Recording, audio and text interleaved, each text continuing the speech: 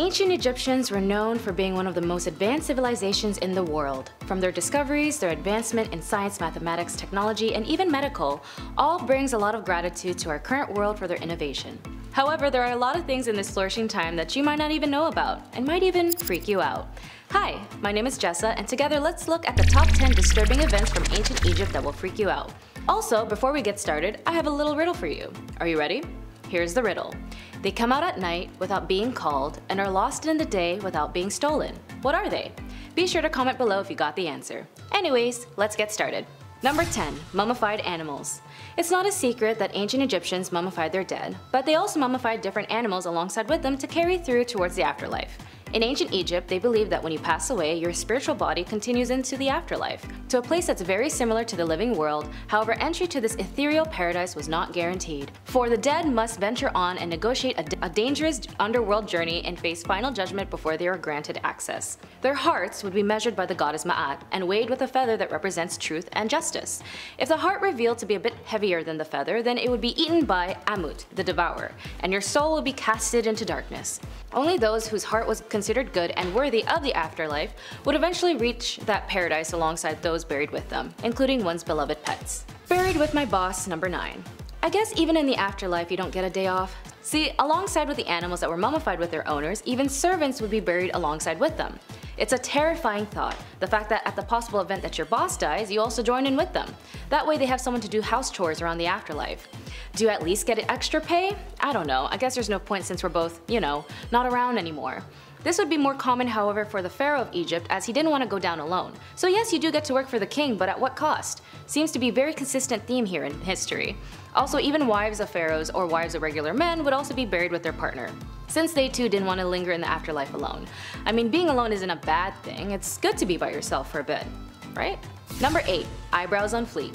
Ancient Egyptians love their cats. Considering cats were not only worshipped, they even have a goddess named Bastet who represented protection, pleasure, and bringer of good health, who had a body of a human and a head of a cat. Cats help reduce the spread of diseases from mice and pests, and so they would be roaming all over their homes in the neighborhood. So when a family cat passes away, the family would shave their eyebrows as a form of mourning. Cats were so beloved that if a building was burning, people would save the cats before they put out the fire. I understand completely. I am allergic to cats, but I will suffer for them. I get them.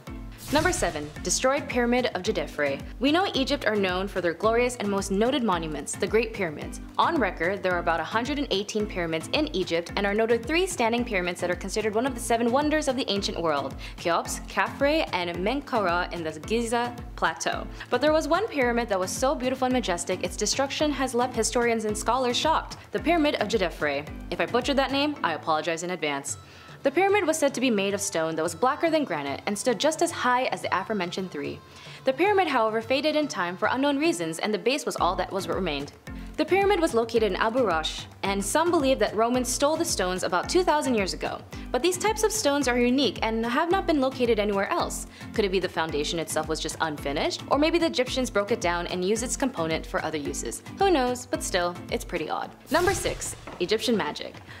Gotta love that old Egyptian magic. Other cultures have their own interpretations on what magic is or what they considered is a cult. As for the ancient Egyptians, it was part of their everyday life. In fact, most of the periods associated with ancient Egyptians were accepted and very prominent. Just as long as ye harm none, do what ye will. You feel me? For many, magic was an everyday thing. It was utilized from dusk to dawn, dawn to dusk. Magic amulets were common with the god Bes, who was known to help with fertility and birth. Heka, the god of magic, had his own temples, also even known for medicine.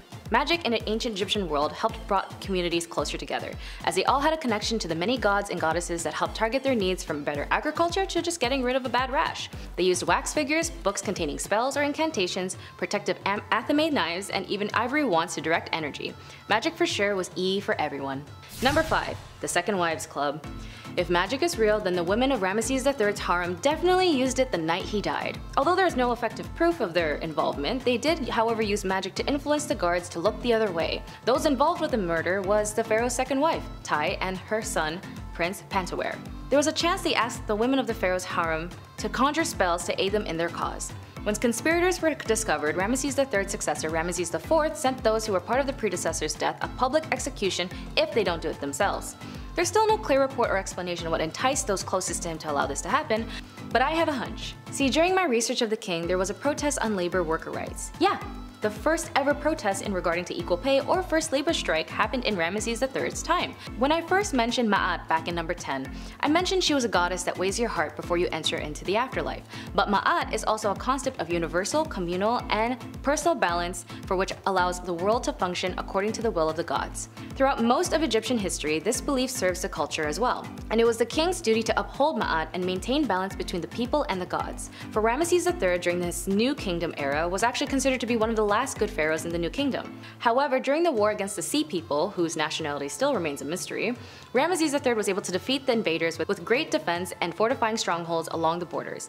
His plan worked and his militants managed to slaughter their enemies, but that still came with a devastating loss as there were many Egyptians who died than the official records care to admit. This resulted in a loss of labor on the country's farm and lack of harvest. The economy went down, and so he had to do an adjustment on taxes, which put more stress on the people and his militants, but somehow it worked out. Over the next 20 years, Ramesses III done his best for his people, but when the wages for the tomb builders and artisans came, they went on strike. The officials in charge of their payment were to blame and had no idea how to deal with the situation. The workers went on strike for 18 days before yelling at Ramesses III's temple, "We are hungry!" Officials gave the strikers food and hoped that would be enough, but they went on strike again for the original reason, their paycheck. They want to get paid. The strike would go on for 3 years before officials of Ramesses III made the final decision to make sure their paychecks would arrive on time.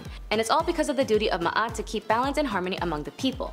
I feel what this story I've shared is what might have led to King Ramesses III's demise, as corruption lurks everywhere. Whoever was in King Ramesses III's court did not care for his concerns on the workers going on strike or the other many responsibilities he had as a king. And whatever it led to his unfortunate end. Number 4. Close siblings. It's not uncommon in ancient times and royal families to mix bloodlines with the same conjoining family, and in doing so increases the risk of genetic mutation, and no, not like the X-Men, like actual health issues like deformities and neurological disorders. In short, a lot of the families in ancient Egypt, especially the royal families, would keep it literally in the family. A significant amount of royals would marry their own cousins and even siblings if they ran out of cousins. And of course, it may seem extreme today, it was actually noted in some historical records that even if they stated a romantic partner as sister or brother, that was just actually a term they used for endearment, and they might not have actually been blood related. As for common folk, it was just acceptable to marry outside of your family. Number 3. King Tut. Imagine you're just young and you're told you're suddenly the ruler of a great nation. As fun as that may seem, you're also at risk of many enemies lining up to either use you or get rid of you. For King Tut, ever since his discovery in 1922, his death has been a mystery.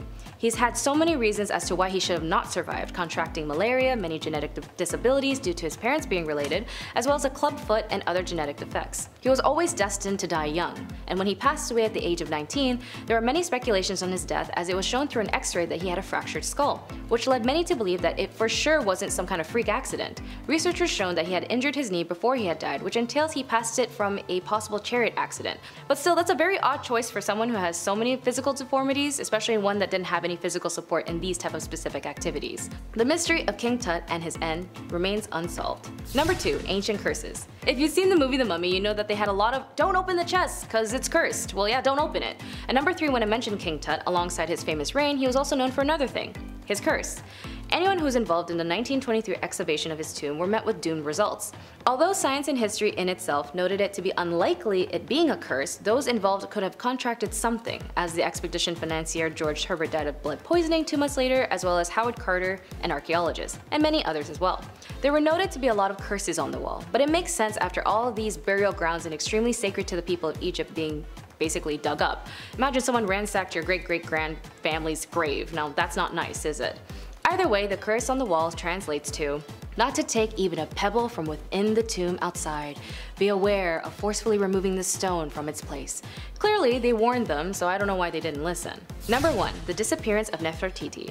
There's just something so attractive when it comes to a powerful woman. And for Queen Nefertiti, she was one of those great women, starting her legacy as a wife and a stepmother to great pharaohs, wife of Akhenaten and stepmother to King Tut. Her tomb, however, was never found. She gained notoriety as one of the most beautiful women in Egypt, as well as her ancestry can be traced to the great Mitanni Kingdom in northern Syria. However, it was believed that she had changed her name and moved away, once her husband tried to establish a monotheistic system instead of the common polytheistic system.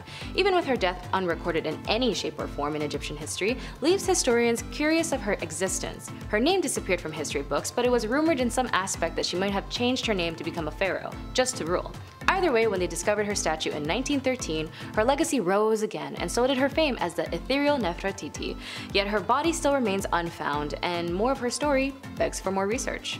From mummified cats to disappearing royals, there were so many disturbing happenings in ancient Egypt, but I'm pretty sure there was more to be found. Oh yeah, remember that riddle I asked earlier? Did you write your answer in the comments? Well, I'll tell you the answer anyway.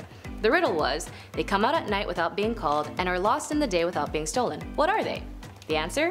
Stars. That's all for today. Thank you for joining me. My name is Jessa, and be sure to like and subscribe, and I'll see your beautiful faces in the next one. Bye bye!